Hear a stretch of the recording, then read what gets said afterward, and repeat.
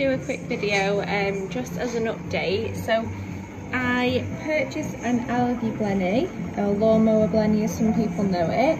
It's quite cheap, about £24–25, and this guy has been a saviour.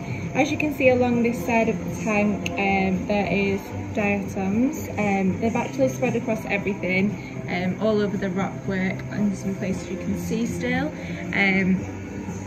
Yeah, absolutely everywhere. And this guy is absolutely amazing. So you can kind of see there's gaps throughout, whereas this was a full sheet of Diatoms all over the glass on that side. And he is just eating away at it all day. Not right now because he's on camera and he likes to not show off when he's on camera. I'll try and move further away and he might get to action. But yeah, he's cleared loads of that, and it is continuous, the Diatoms. They do just keep coming and going. The glass most days has got a small sheet over the top, but what I'm cleaning off.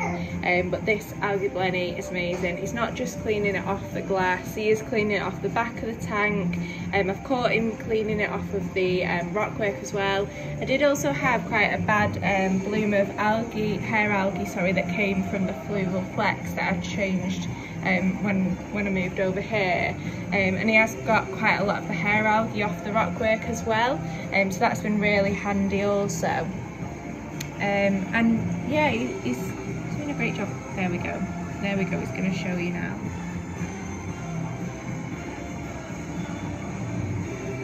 He's so quick. As soon as you get next to him with the camera, he dashes off. And I was a bit uncertain because I do have a bicoloured Blenny, which you can see just keeps dashing about the place anyway. And apparently the Blennies shouldn't really be mixing. So I was a little bit worried, but they have actually been absolutely fine together. This Blenny, the bicoloured Blenny, does tend to just do his own thing all day.